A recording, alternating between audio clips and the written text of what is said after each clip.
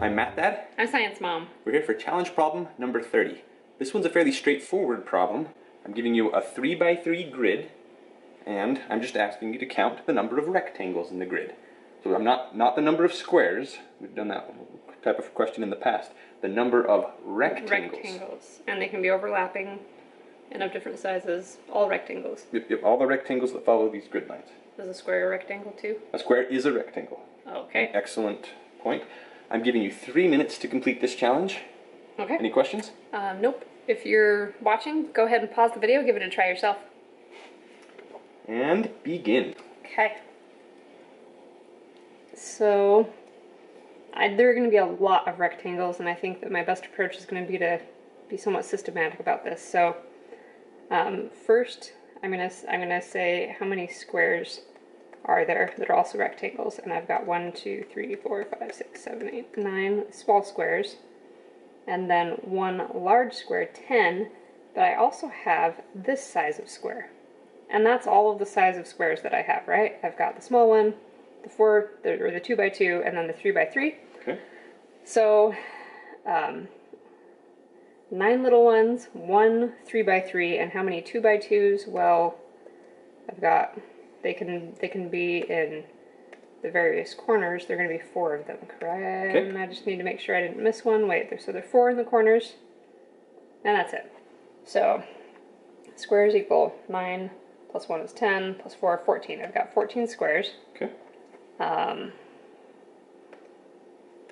This is going to get messy. 14 squares. And then for rectangles, what flavors do I have? I've got 1x3.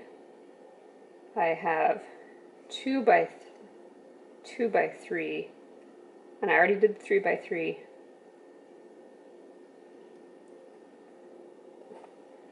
I need different colors. So I have, the green is the 1x3, purple is the 2x3. But then I also have 1x2, 2x2 I already did, and that should be it.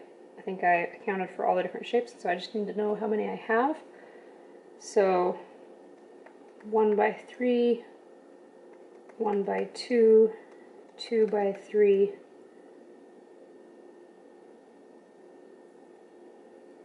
I'm just gonna, here I got the 1x1, the 2x2, and the 3x3. Okay. And are there any other combinations that I've missed? I don't think so. Yeah, other than reflections. But Yeah, okay. I don't need to worry about reflections here, right? Nope. With the transpositions. Yeah, transposition. Okay. So now the tough question. How many? I'm gonna try and tackle this one first. 1x3. You're down to 30 seconds, so make it fast. So they can go this way. 1, 2, 3, 4, 5, 6. There's 6 of those. Well, the 1x2s need a different color.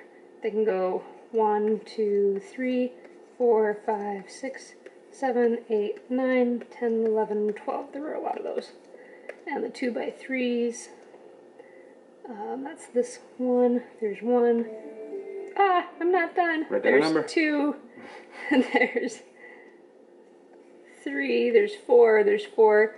So we have 14 plus, my numbers are a mess.